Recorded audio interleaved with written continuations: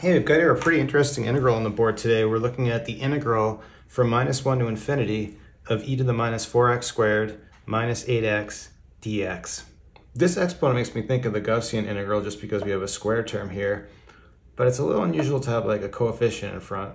Okay, it's not just x squared, and we have this other part. That's a potential problem. We would like our bounds on the Gaussian integral to be like 0 to infinity. I'm not sure how we're going to deal with -1.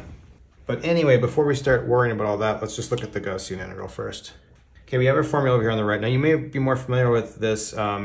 It's often written as minus infinity to infinity, but because it's an even function, we can write it from 0 to infinity and just take half of it. So the other formula for minus infinity to infinity is going to be square root of pi. And the nice thing about this, it comes up a lot in contest problems like MIT Integration B, and you don't need to prove this in those contests. Usually you can just, if you can get it into this form, you can just use the value. So for us, the whole strategy is going to be what can we do to this exponent to get it to look like this, and then we can maybe use this formula.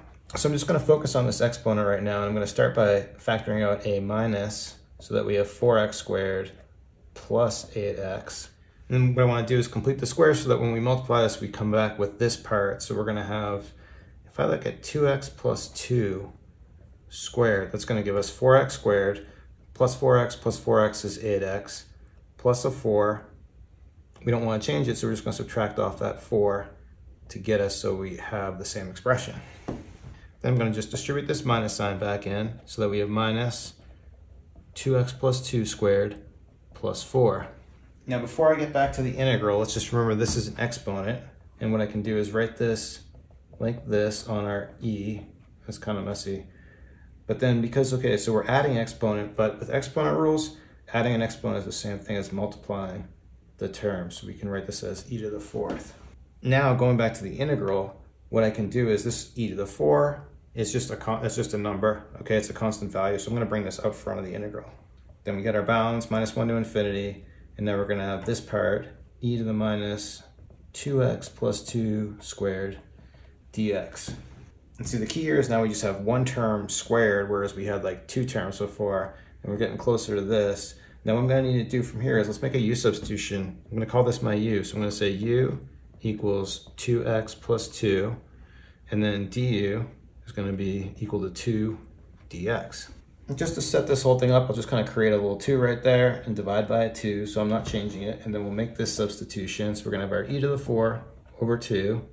Let's look at our bounds. So we plug infinity in here, and that's still infinity. The nice thing about infinity is like almost no matter what you do to it, it's still infinity. Then we'll plug a -1 in here, and we'll get -2 plus 2. We're going to have 0. And then we're just going to have e to the minus u squared du.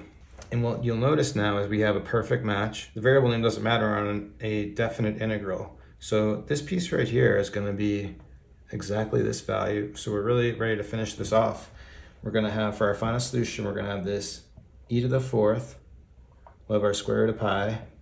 And then multiplying this 2 and this 2, we're going to have a 4 in the denominator. And that's it. So it actually goes pretty quick. And we didn't have any trouble at all dealing with that -1 because it just turned into a 0. I got this problem for my quiz, Gaussian integrals. I'll provide a link in the description. It's got a lot of good problems like this to practice this type of contest problem. Thanks for watching. Have a great day.